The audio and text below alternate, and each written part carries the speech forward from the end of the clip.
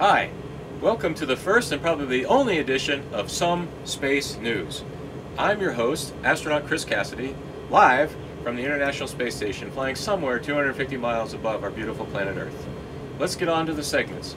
I have my notes, which are stored in a bag, but because of the flammability hazard of paper, we take serious safety precautions to make sure that we, the crew, are safe from fire hazard.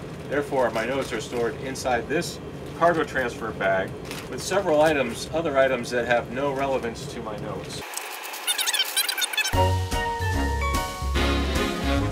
And on to the news. And we have liftoff. It was a successful launch of an HTV cargo ship. Congratulations to our Japanese counterparts as they blast off a beautiful night launch. We watch it here on board as a cargo ship full of science equipment, food, spare parts, everything we need logistically to keep the space station running. 3, 2, 1. Topic number 2 is the arrival of my friends and colleagues Bob Behnken and Doug Hurley on the first manned SpaceX Crew Dragon.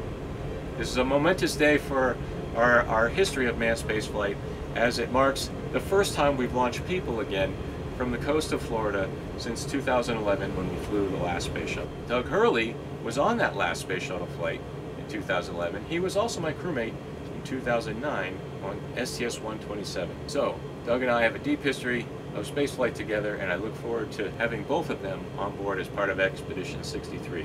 By the way, everybody's paying attention to the technical stuff related to that launch. But on board here, we're making sure they have their foods organized, their sleeping quarters is squared away, their clothing is all in order, and their toothbrush is hanging at the bathroom. I got you, Bob and Doug. So on that note, I'll sign off and say goodnight to the whole world. It's a pleasure going around you 16 times a day. We look down with envy, we look down with pride, and we look down with fascination as our planet is there, a spaceship for all of us, home to every one of us. Thank you for watching Some Space News.